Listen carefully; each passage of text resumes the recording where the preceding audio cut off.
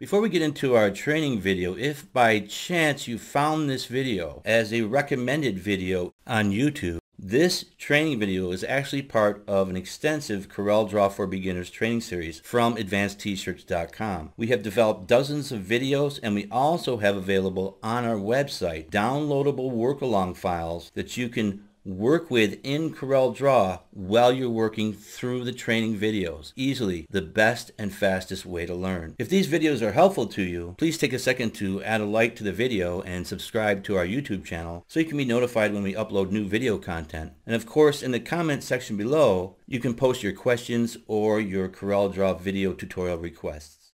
In this training session, we're going to take a look at the rectangle tool in CorelDRAW. Now, the rectangle tool is a dynamic and interactive shape tool in CorelDRAW, and the corners are dynamic and have options. You can have a rounded corner, a scalloped corner, or a chamfered corner. You can draw rectangles and perfect squares. To get started, I'll scroll down here and we'll get some room here. We'll come over to the toolbox, come down to the rectangle tool, left click and select that. To create a basic rectangle, just left click, hold down and pull from the left to the right with your mouse button. I'll come up here to the property bar and change that to a 3-point outline. Now I have some options to work with here. I have my corner radiuses, which I can work with here in the properties bar. If I want to make this 0.15 inches, I'll just hit 15, hit enter. You see that'll be applied to all 4 of the corner radiuses in the rectangle. I can have a rounded corner, a scalloped corner, and a chamfered corner. I'll go back to a round corner. Now I can do this in the property bar, but I can also do this interactively. If I have enable node tracking turned on, I come down here, my rectangle tool hovering over the node, over the rounded corner, will change to the shape tool. Left click, hold down, and I can dynamically, interactively change those corners. Now this looks more like an oval or a track and field oval. Left click and bring this back over this way. You can see my values changing, and they're all changing equally.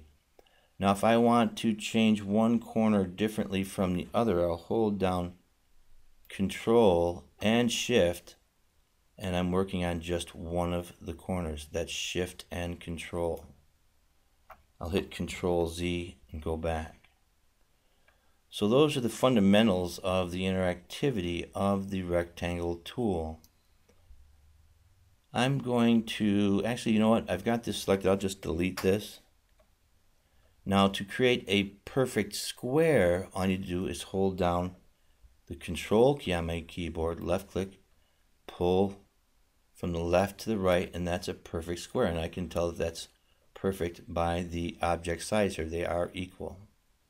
Now that's being created from the left to the right as I pull my mouse. I'll delete that. If I hold down Shift and Control, I'll create a perfect square from the center point.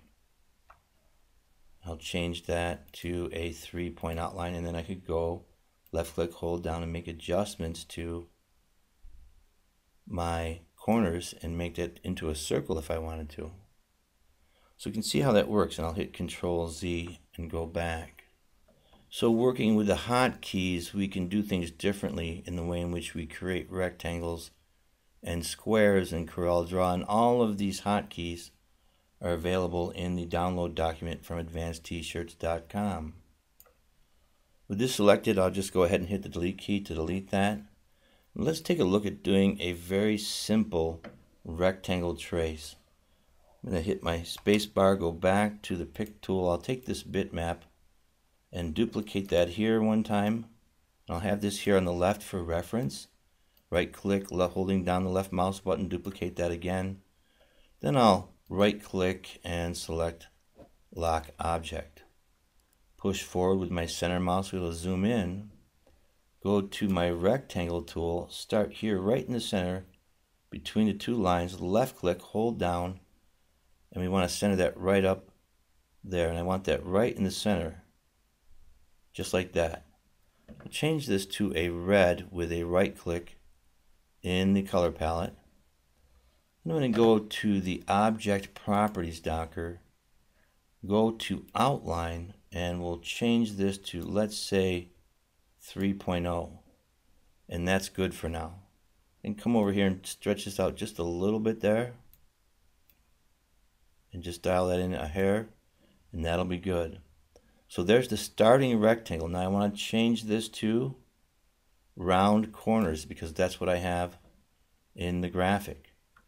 Next thing I want to do is create a perfect square, so I'll just hold down Shift and Control and create that from the center. Come and click in the center of the rectangle, because if I click someplace else, I'm just going to start making another rectangle. I'll hit Control Z to undo that, and then I'll click on the line. See, if I click on the line of the object, it's almost like working with the pick tool. Then I'll come to the center, and you can see I go to the move handle, click again, and that'll change me to the rotate and skew mode. I'll come up here and start rotating, holding down Control to constrain, and I'll rotate that to 45 degrees. I'll come here and click on this rectangle. I can see this is 0.861 inches wide. I'll highlight this, then I'll hit Control C to copy it. I'll come back and select this object, go back here to the object size, and I'll hit Control V and paste that in.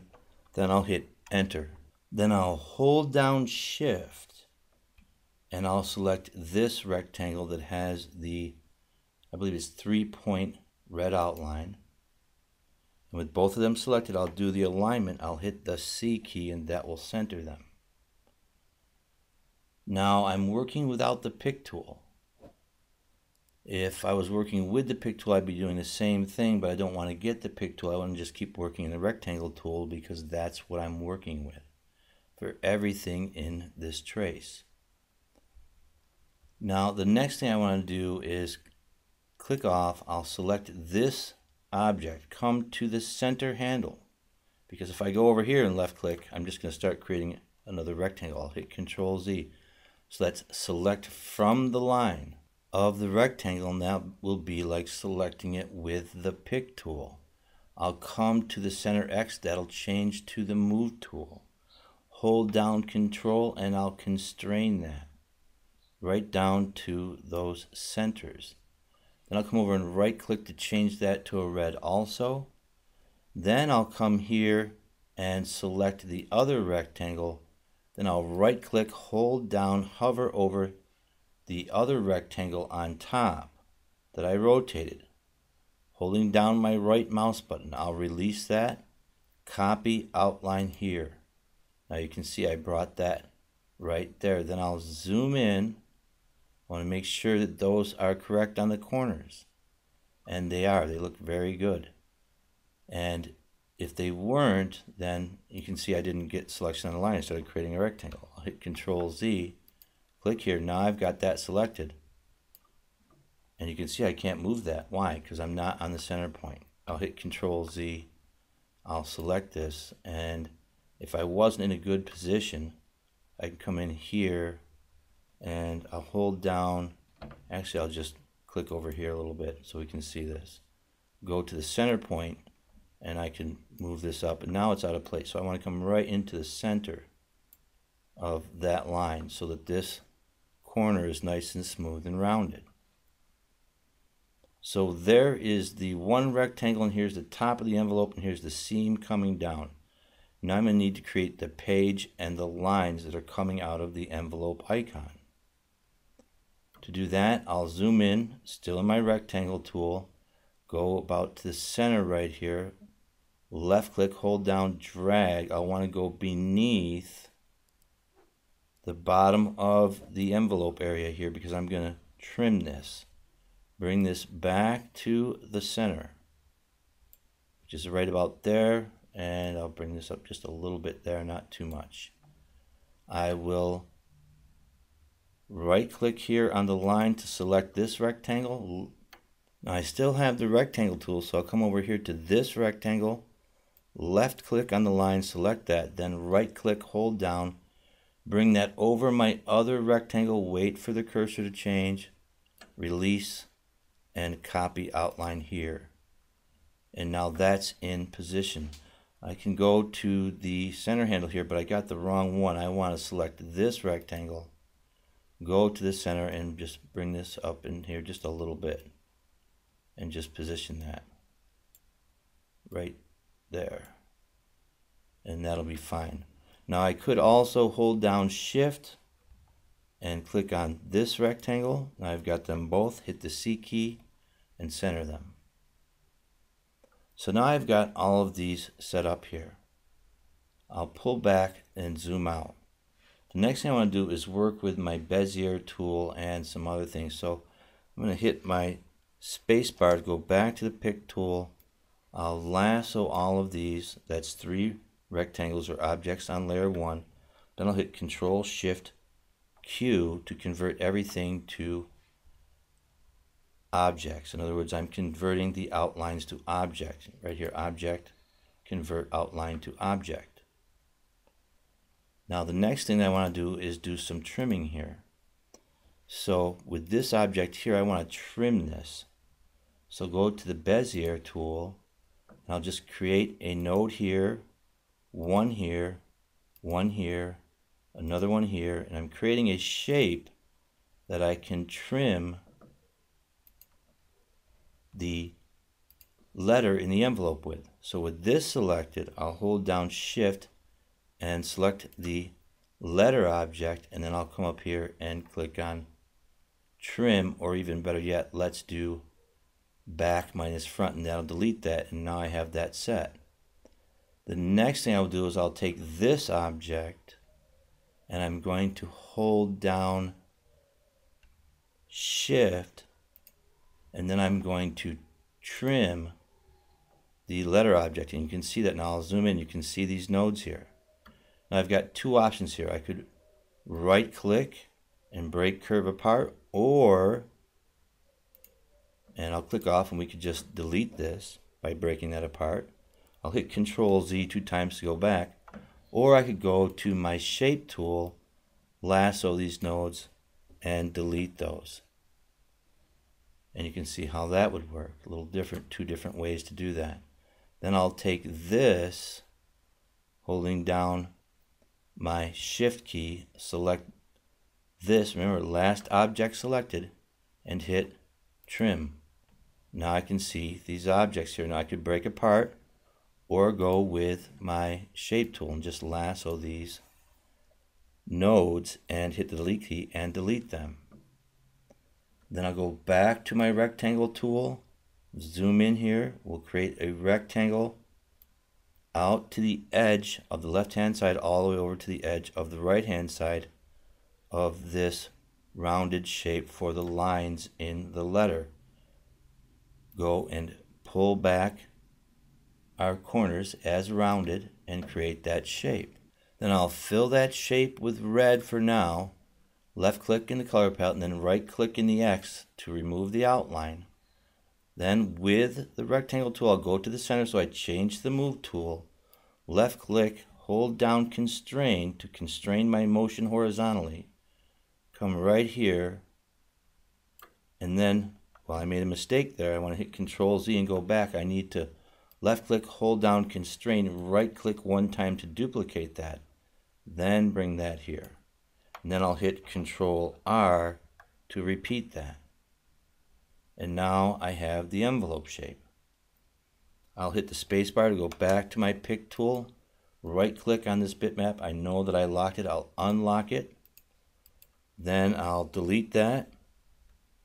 Then I'll lasso and select everything here, come up to the multiple object property bar and select weld. Now I've traced the icon to a vector object, and I can fill that with a black, and it'll be scalable to any size, working with the rectangle tool and the other tools in CorelDRAW. Then I'll zoom out and we'll take a look at a very simple design here. And I'm going to zoom right in on that. And we see these designs very often. I'm going to go back to the pick tool here. Property of XXL, etc. Well, to create the XXL element, all we need to do is create a rectangle, then go and round the corners, and we've created that element. So we've looked at the rectangle tool, how to work with it, some of the things that we can do with it. We'll wrap here for the rectangle tool, and we'll continue in our next video session.